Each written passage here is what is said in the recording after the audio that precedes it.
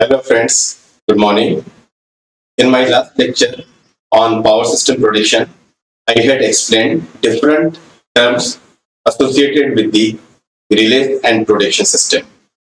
In this lecture, I will explain the protection zones. Now let us see what is the protection zone. A part of the power system protected by a certain protective scheme is called as protection zone. I will repeat. Part of a power system protected by a certain protective scheme is called as protection zone. Now let us consider this power system. Generator connected to bus bar. This is circuit breaker and relay. Then a step up transformer.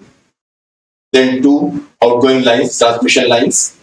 Then again there is transformer, that is step down transformer, and then there is distribution line. Generator, step up transformer, transmission line, step down transformer, and distribution line. Now for generator, we are using this circuit breaker and relay. For transformer, these are the circuit breakers and relays. These are for transmission line, again for transformer, and these are for the distribution line. So this particular part, this particular area is called as generator protection zone. Generator protection zone. This area of the power system, or this part of the power system, is covering the step up transformer, or in general a transformer. So it is called as transformer protection zone. This part of the power system consists of transmission line. It is protected by these relays and circuit breaker. Let us say a protective scheme. So this is transmission line protection zone. This is transformer protection zone.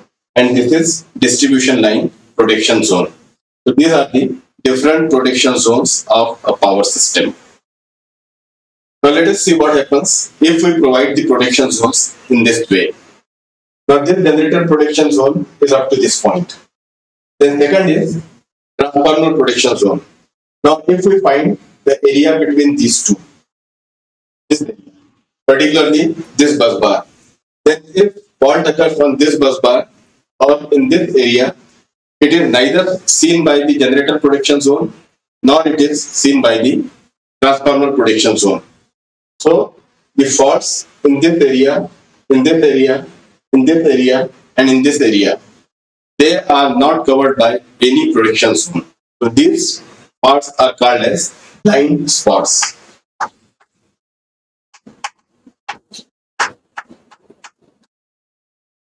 Blind spots. Blind spot means the part of the power system which is neither covered by generator protection zone or transformer protection zone, or in general, blind spot is the power system area which is not covered by any protection zone. Now how to avoid the blind spot? Because fault can occur in the blind spots also, and we have to take care of blind spots also.